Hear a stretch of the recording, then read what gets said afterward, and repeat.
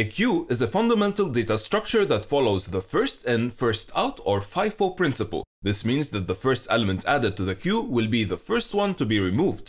Think of it like a line at a grocery store. The first person in line is the first one to check out, and new people join at the end. To break it down, a queue allows two main operations, InQueue and DQueue.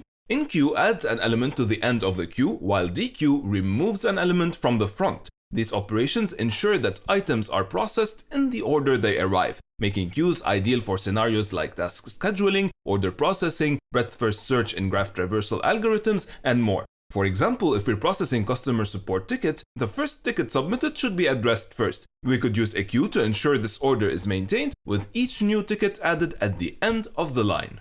In terms of implementation, queues can be built using arrays, linked lists, or even stacks. While the array-based approach is simple, a linked list-based queue offers more flexibility since resizing isn't needed. Check out the full video pinned in the comments section.